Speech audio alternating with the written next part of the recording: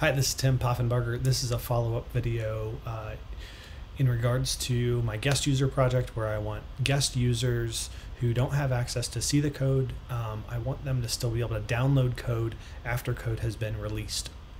So this guest user project, I had a Python script, 3 jobs that were comprised of the process of downloading everything.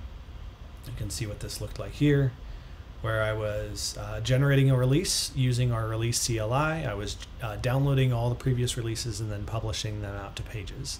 This is great.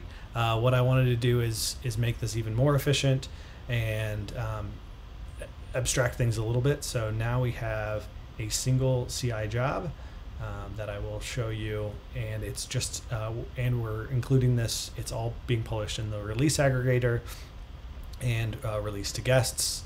And you can see what that looks like, where it's just a Pages job, but it's still utilizing the release aggregate or the release CLI, and I can show you what that looks like right here. So this file is the everything that's kind of combining everything with the release syntax as well as the artifacts, the public Pages syntax. This job has to be called Pages for the Pages functionality to work. So let's go ahead and kick this off.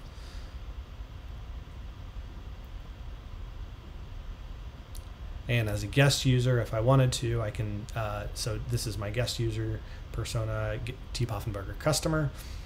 And I can go into deployments and be able to see releases, but nothing else. I can typically you would be able to see all the source code that's associated with this, but I can click on this guest user accessible download link, and it's going to take me over to GitLab Pages.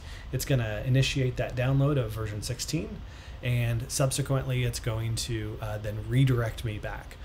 So you can use the GitLab user interface, and customers won't be none the wiser, but they still are requiring authentication to be able to view this code as a guest user.